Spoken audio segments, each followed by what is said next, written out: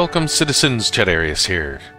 I've got a new video on my VoiceAttack Assemble free profile. You can download it. There's a link with all the instructions in the description to the GitHub. Assemble free basically handles all the commands for you in voice.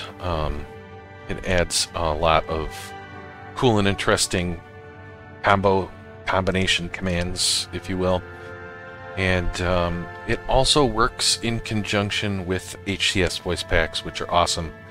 So if you want, if you want to hear cool different voices and get some interesting voice functionality, HCS voice packs are a great way to go. Mine's a little bit more bare bones in some ways, and actually more featureful in others. So this particular update, I have added standby and on my mark commands as a prefix and a suffix to a bunch of different commands. They're all documented in the GitHub on which ones you can use for that. There's actually a handy a PDF that you can look at that has a lot of the common commands for both Assemble Free and the HCS voice packs. Basically, all you need to do is just say standby for or standby to and a command, or the command and on my mark. Where I think people find this most useful is for doing jumps, because there is that delay as it's kind of calculating your jump and stuff. So it's nice to just be able to say something quick at the end before it goes.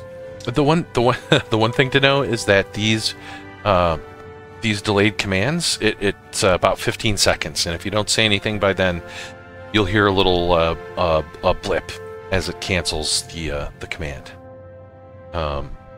So anything that you're going to delay, you need to tell it to continue before the 15 seconds, otherwise it'll cancel it. So let's do a quick jump. Ava, nav mode. Navigation ready. Setting max power to engines. 100% impulse.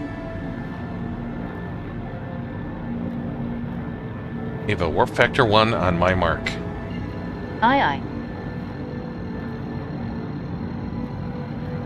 Ava, punch it. Engaging quantum drive. And there you go. A nice quick demo.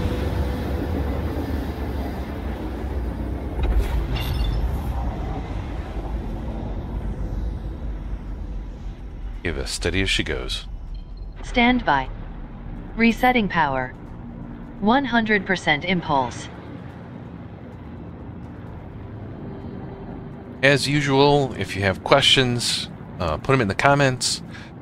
There's a link to my Discord in the video description. Come on by and say hi. If you've got any ideas or improvements that you'd like to see in the macros, let me know. I'm always looking for great feedback and new ideas. So everyone have a good one, and see you next time.